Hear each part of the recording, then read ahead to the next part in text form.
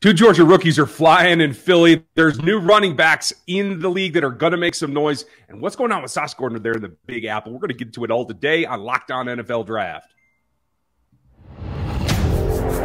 You are Locked On NFL Draft, your daily podcast covering the NFL Draft. Part of the Locked On Podcast Network, your team every day.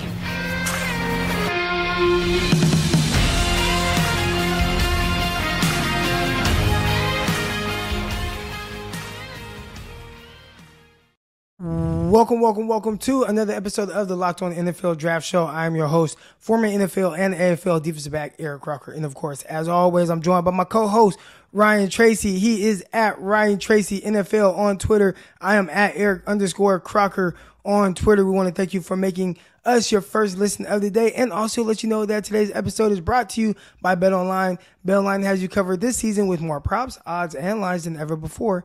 That's BetOnline, where the game starts. All right, Ryan, I want to definitely, continue to jump in and talk about some of these rookies and how they're doing and what the expectations for these guys should be. And we're going to start with a couple guys over there with the Philadelphia Eagles right now. Two guys who I think people expected to make immediate impacts, but you have Jordan Davis, who's going viral with videos, and they're talking about his play. They labeled him a menace. So I'm excited to get into him, as well as Nakobe Dean, a guy who kind of slipped to the third round, but now all of a sudden, I don't think it's to anyone's surprise, he's taking reps with the first team. So let's start with Jordan Davis, and just a guy like him playing in the interior there, playing against a big-time guy on the other side of him. But what are some of your expectations, especially considering what you've been hearing out of camp so far? I'm very happy with the way that it's going so far, but let's take a step. It's the first steps forward, right? Bull rushing a guy that's, 60 pounds underneath you. Yes, that's a good day out. You got to do what you got to do, but that's not it's not what's going to happen in ball games, right? Let's talk about double teams and seeing things that's not to take away from Jordan Davis. He clearly looks like he's actually stepped his game up. I think his feet look quicker than they did in pre-draft training, at least. Maybe not necessarily on film on some weeks last year, but that's okay. It's a positive sign that he looks the same kind of player. Like he's not thinking, he's not slow, he's easy to react to. And I think in team, you see that he's actually making progress. It's not just the same level that he was drafted at. I think that's a positive sign. I think that's a game changer for their defense, because it's not going to be one-on-one. It's going to demand doubles. He's going to be the guy that is the force in the middle. It really changes the way everybody else can flow, including the guy that's standing behind him. Right. You talked about the guy standing behind him. That's Nakobe Dean. And Nakobe Dean, he's going to want to come in and be freed up. How are you freed up? Well, when you have some big interior defensive linemen there who can kind of really they'll need double teams for him, right? Like, you'll have to give those guys that type of respect, and that's going to free up your guy at the next level. So Nakobe Dean, the guy that's coming off of a shoulder injury, and right now it looks like he's kind of primed to really step into that role and be that linebacker that they need him to be. So we see a lot of really good young linebackers around the league. Can Nakobe Dean be kind of one of the next best ones? Especially, again, we are talking about a guy who was slipped because of injury, but not just with the injuries, you had some other concerns with potentially him in coverage. So do those things still kind of worry you until you see it in preseason games? Or are you like, if he's getting first-team reps, he's doing something right enough to where they're bringing him along the right way? I haven't seen enough of their camp to see if he's really coming up the right way. But his strength, in my opinion, is dropping to a spot and then accelerating out of it. He can clearly get to the sidelines. The only coverage issue that I had in going to the pros is being able to turn and run downfield, because I didn't see him do that a whole lot on film. So that's my question is, are they walking him out? Are they keeping him protected in the middle? Or how is he going to have to take those kind of assignments? I think we'll see that in ball games. But the bigger concern for me is, how is that shoulder going to hold up? That was a big deal. That is why he didn't get drafted until he did. That's a significant issue that maybe not showing up as his rookie year, but maybe it's his second season or his third season. Like, how does it hold up down the line? Because I think having Jordan there is going to protect him. If he's going to be able to play behind a defensive front that demands that much attention, Jordan Davis is going to take one guy a guard that could be coming up to get him. So it's about recognizing that as the guards come off and try to come attack you and making sure that you play those angles correctly. That's, I think, something that he is excellent at. So I expect that he'll be able to make this transition and be a guy that's productive. The question is just going to be how fast and when. Yeah, everyone's kind of really anxious to see that. And he was one of my guys who, when we re-ranked the linebacker class, I had him the number one guy. And that is a little risky, especially considering some of the injury reports that you have heard about him. But hopefully they get the shoulder surgery or the shoulder figured out, get that whole thing situated. Jordan Davis, big-time guy. And these are two guys that maybe you want to put a little money on BetOnline. All right, but first we want to talk to you a little bit about our good friends over at Dave. And I want you to level with me here. And we've all been in a situation at some point in our lives where we're a little tight with cash. Hell, I'm going through it right now. I got my gym building, and there's times where I need a little extra money to be able to do certain things around the gym. And if you are living paycheck to paycheck or struggling to make ends meet, it can be stressful when unexpected expenses come up. But don't worry, because Dave got your back. All right, Dave can help you get out of this pinch when you really need it. Hindsight is 20/20, and you can't change the past. But if you can get a little help from your future self, maybe you'd like to borrow a little cash right now. All right, so you can do that with Dave. Dave is a banking app that can help you get up to $500 instantly with extra cash. That's more money to fill your tank, buy a wedding gift, or just catch up on bills. You can finally tackle all those expenses that you've been stressing about without any hangups. And best thing about it, there's no interest or no credit check needed. Millions of people have already downloaded the Dave app to get their financial relief that they need with extra cash. So if you are in a pinch and you need some extra help, download Dave and think of it as a helping hand from your future self.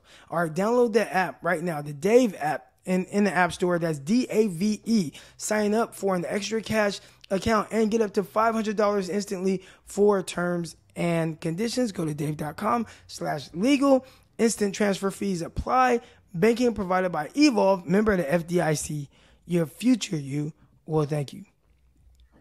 We want to thank you for making Locked On the NFL Draft your first listen of the day, and let you know that we have all kind of shows across the Locked On platform. To you want basketball, you want hockey, of course you want NFL, you want college football, you want HBCU. The Locked On Network has something for everyone. So take a look around Spotify, Apple, wherever you listen to your podcast. They have your team every day. All right, Ryan, let's get into a couple of guys that are near and dear to you and I. We cover a couple of teams that have some running backs that they drafted, but we're going to start with Isaiah Pacheco for the Kansas City Chiefs. What are the reports on him coming out? Because from my understanding, he's kind of getting in there and weaseling his way in there and getting some first-team reps. Isaiah Pacheco has done maybe the best job of any rookie skill position player that Chiefs have had in the last 6 or 7 seasons, because he took the little sliver of reps that he was going to get for a specific portion of the game on special teams in the kick return slot, and he has expanded that. He showed them enough wiggle, more so than he had on film. On film, I had him, somewhere down in the 20s overall. His production rank was lower than that, to tell you the truth, just because of the offense he was in. But his athleticism was number 13 in the athletic matrix, and that is what's really showing up, because he's got the breakaway speed. He's got the ability and good enough vision to be the kick returner. Right now, he is linked right there at the top of the kick return team as their number one guy. We'll see if that holds out through the whole preseason. But that's earned him some reps with the ones, and now he looks like, hey, his hands are better than they thought coming out, and that's what's getting him more run with the ones. He's a willing and actually a pretty capable pass blocker. And that is always the thing for Andy Reid. If you're going to play as a rookie at the running back position, you have to be able to protect the quarterback, because he's going to keep you in at times. At the very least, he's going to make you chip a lot. And that's got to be the thing that I think everybody's very comfortable with Isaiah Pacheco in that role. And now anything that he gets between the tackles, or quite frankly, the power off tackle stuff, is where he's really excelling. He shows that burst is what separates him from the crowd. He may get himself up the depth chart that he can remain on the 53 and get snaps during the regular season in some kind of cleanup role behind Clyde Edwards-Helaire, as well as Rojo and maybe Jerick McKinnon. It looks like they're the 4-man race for the Chiefs running back spot. I was going to ask you, where are the Chiefs with Clyde Edwards-Helaire? Because this was a guy who was drafted in the first round. He started off hot, had a huge game, his first game of the season, his career. And then since then, I feel like it's been a little mixed reports. You go to year 2, there were some injuries. So where is he at right now in his development? He is squarely at RB1. Not a question. The only problem is this going to be the first season that he can actually take a step forward? What we've learned is that he had the initial injury during his rookie season that held over through off-season training. He had sports hernia last year. Didn't even release that stuff to the public. So he played the entire season needing to have some kind of repair. Didn't get to train in the offseason. This is his first full off-season since he got drafted. So he's pretty optimistic. He's running with the ones. He is clearly the bell cow, and he's catching the ball better. And that's, again, what needs to happen in a Mahomes offense. Well, the San Francisco 49ers, they have a running back as well that they drafted in the 3rd round, Ty Davis-Price out of LSU. Different type of back than what they have in Elijah Mitchell. Ty Davis-Price is more of a kind of a thumper, but he runs well, has nice fluidity to him. He's seen the field well. Early reports were that he was kind of struggling with his vision, and I was just at training camp the last few days, and I saw a really good running back. He was hitting the holes. He was hitting with speed. If there were 4 yards if the play was blocked up for 4 yards, he was going to get 5 or 6. He made guys miss out in the open space, the first guy, and was able to rip off a few runs. So he had his best days when Eric Crocker showed up. Prior to that, there were some ups and downs. And I'm curious to see what his usage is because San Francisco 49ers, again, not only did they draft Elijah Mitchell last year in the 6th round, and he goes off and almost runs for 1,000 yards, even though he missed like 5 games. He was just shy of 1,000 rushing yards on the season. He seems to be just clearing the way RB1, but there's a battle for RB2. And Trey Sermon, a guy that they drafted out of Ohio State and, play at Ohio State and Oklahoma, Trey Sermon was drafted 3rd round. Yeah. And they just said, you know what? No, we're going to give this guy, Ty Davis-Price, a chance. We're going to draft him, and he might cut into your reps. Well, there's a battle going on right now, and right now it looks like there's a chance for Ty Davis-Price to not only win that RB2 role, but really cut into maybe some of the rushes and carries that they're giving to Elijah Mitchell. It's interesting. So when you take that as a whole, the running back room is super young for the Niners now, right? There's good competition. They've fostered that, and I think that's a big positive. But if you're the front office, are you more happy that you were able to get lower-end draft capital to get running backs that are now going to produce yards for you? Or are you going back and trying to rework your decision to take Trey Sermon in that role, knowing that he hasn't worked at that point, and he's the highest investment that you've made? It seems back and forth with the Niners front office for me. Yeah, and it's hard to get a read on them on some of the things that they're going to do. Even going back to when you talk about front office, the guy in charge, and that's Jed York. He's the CEO of this team, and people forget this. 2014, after that season, they fired Jim Harbaugh. They bring in Tom Sula, they fire him after a year. They bring in Chip Kelly, they fire him after a year. And then they get some stability after hiring Kyle Shanahan. But they have been an organization that if they feel like they missed on something, they've been quick to really cut bait. And when you look at the situation at running back, where I think it's bad value to draft a running back in the 3rd round after drafting a running back in the 3rd round previous year, and that wasn't even the guy that led you on rushing. It was a 6th round pick. So the 3rd round pick at the running back position, it just never really made sense to me. But maybe they are looking at it from the standpoint of, hey, Trey Sermon, he's just not it. He's not what we were expecting, so he's not going to be the guy to get the bulk of the carries. Even though watching them in practice right now, I think he's doing well. Ty Davis-Price looks to have him kind of beat out for that 2nd spot, but he's in there and he's getting carries. So that's something to really keep an eye on, how that role goes. And 49ers running backs, biggest issue they've had, nobody can stay healthy. So can they get health out of one of these guys to be consistent, that'd be really big. We're going to talk about those guys and much more. Next up, we're going to get into a little bit of Sauce Gardner with the New York Jets, his impact at the cornerback position, and a couple of things that Robert Saleh had to say about him. But first, we're going to talk to you about our good folks over at BetOnline.net and how it is the fastest and easiest way to check on all your betting needs.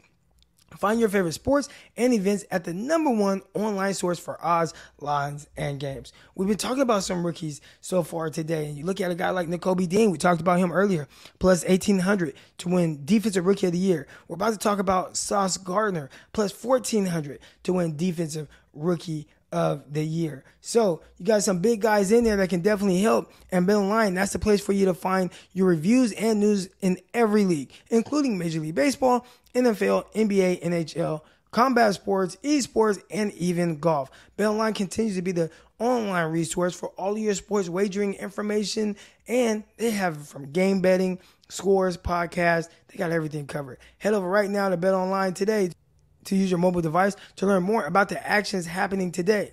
That's BetOnline, where the game starts. All right, Ryan. So let's get into it. Sauce Gardner. And this is a guy who everyone has been really high on, and they anticipated him doing well. I've actually heard a little bit more struggles coming out of Houston with Derek Stingley, where it's like, okay, a little rust, and he's still finding his way, and he's a playmaker. He'll figure it out. That's what you hope. But the Sauce Gardner, everything that's coming out of there is he's doing extremely well. He's got challenging guys. Robert Saleh says, man, I've never heard a rookie talk as much trash as Sauce Gardner. So it's somebody that's definitely very, very, very confident in his ability, his skills. There was a clip floating around with Sauce Gardner covering Elijah Moore, and someone asked me to break it down. He's like, man, was this good technique? It's like, yeah, it's great technique. He stayed square at the line of scrimmage. He trusted his length, turned and ran with him, got him phased, got his head around. It was incomplete. So what are your expectations for Sauce Gardner as a rookie? My expectations are pretty much that this is what we should expect for training camp, and that when the real bullets fly in the regular season, he's going to have some struggles. Somebody's going to get the better of him, because right now I don't care if you're going 100% quote unquote on a camp day. It's not the same as playing an opponent on a regular field Sunday. But the thing that I like to hear is that if he's talking that much trash, I think he'll be a guy, because every interview that I saw, his confidence was kind of smoldering, right? He wasn't out there. Now that he's out there talking it, I think he's a guy that's going to have that struggle. He's going to have that guy that gets the better of him. He's going to be able to bounce back quicker, because he's talked all this stuff up. And he's a guy that leads from the front. Everything we know about him is that if he puts his mouth out there, he's going to back it up with his body. So I look forward to that point, because right now, I don't know what you see in that clip or any other film that you've seen him. It seems an extension of what he did in college. When he gets beat, when somebody does get the better of him, it's that next step that's going to make him the player that he's going to become, as he has to jump up his skill level, redouble his efforts. And that's what will make him, I think, eventually a Pro Bowl caliber player. Yeah, and to even add to that, one thing that's really going to help him be that Pro Bowl caliber player is the mental aspect of things. We know he has the physical abilities. That's a long 6'3", 200-pound cornerback with really good movement skills.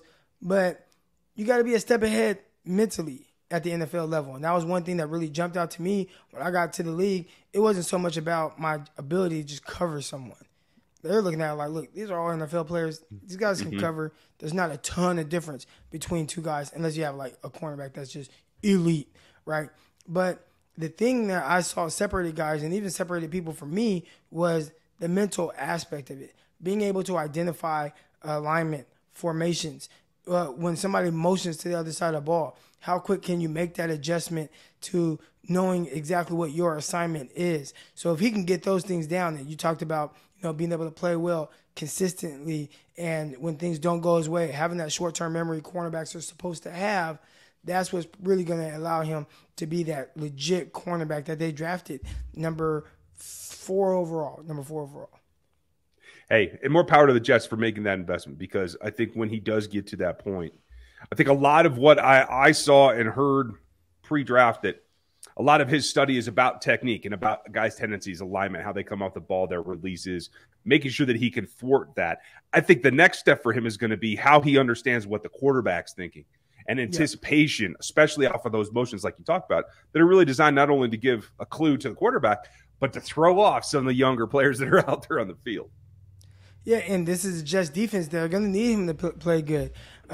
They've talked about this defense flying around. They're making plays. That's going to make it easier on your offense, right? Zach Wilson heading into his second year. You still don't want to put everything on him. This is a quarterback that completed less than 60% of his passes last season, threw more interceptions than touchdowns. And that was with him not throwing any interceptions over like the last 5 or 6 weeks of the season. So get your quarterback going, take a little pressure off of him so he doesn't feel like he has to make the plays all the time. It starts with Sauce Gardner, him being able to erase receivers, and, hey, throw the ball to the other side. Throw that DJ Reed, who I really like DJ Reed. He came over, got a bunch of money from the Seattle Seahawks. So Jets are in a good position. Do you have any, bold predictions with the Jets and maybe what they are heading into 2022 season?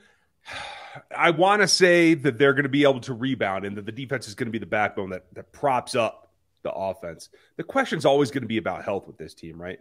Kai Becton, something happened to him early on Monday morning. Reports are just coming out as we record this. Not sure what that is going to entail. But that drops down the ability of Wilson's progress, in my opinion. And that just puts that much more pressure on the defense. Now, I want to see more about Jermaine Johnson and how he and Sauce in particular can help each other. The coverage, backing up and giving more time to the rookie pass rusher to get there, and opposite, right? So I think it's going to be a little rough early, but I think with what we know about the way Saleh runs a defense and about the talent that both those two guys, as well as the rest of the defense, contain, I think you're going to see them come on mid-season. The question will be, can they stay healthy enough to keep the offense scoring enough points to maintain that? Because if you get pumped up mid-season, you got to win games to keep the rookies in there, or they're going to hit the wall. So I'm optimistic at this point. Let me put it that way. All right, you might be a little more optimistic than me. I don't know, something about the Jets and just the aura around that organization. I hope it works out, and we'll see. But that's going to do it for this episode of Locked On NFL Draft. We want to thank you for making us your first listen of the day. And for your second listen of the day, you got Locked On Chiefs with my guy Ryan Tracy. You got Locked On 49ers with myself and Brian Peacock. And you got all kind of shows across this network. Your team every day right here. We'll see y'all tomorrow. Peace.